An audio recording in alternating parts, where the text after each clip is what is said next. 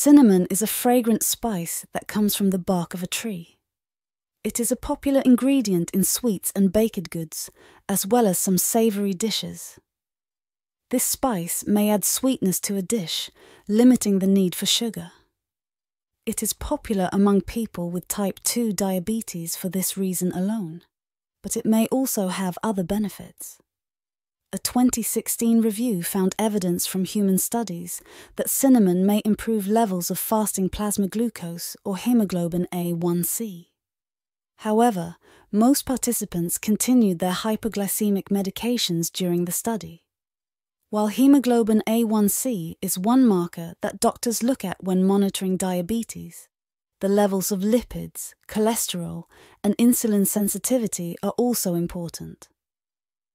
In another review, researchers concluded that a cinnamon supplement's effect on lowering lipids or reducing fat mass was inconclusive.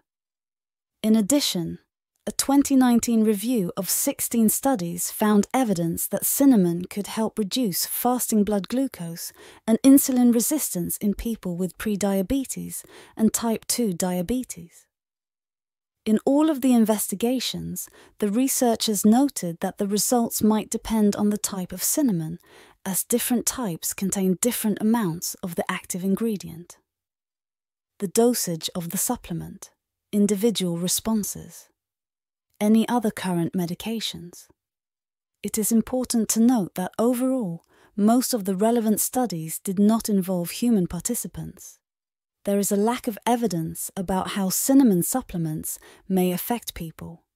Before scientists can confirm the effects of cinnamon as a treatment, they need to conduct more research. People can use cinnamon in baked goods, in teas, as a supplement. Anyone thinking of using cinnamon supplements should speak with a healthcare professional first. And if you want to lower your blood sugar naturally, check the link in the profile bio and description box.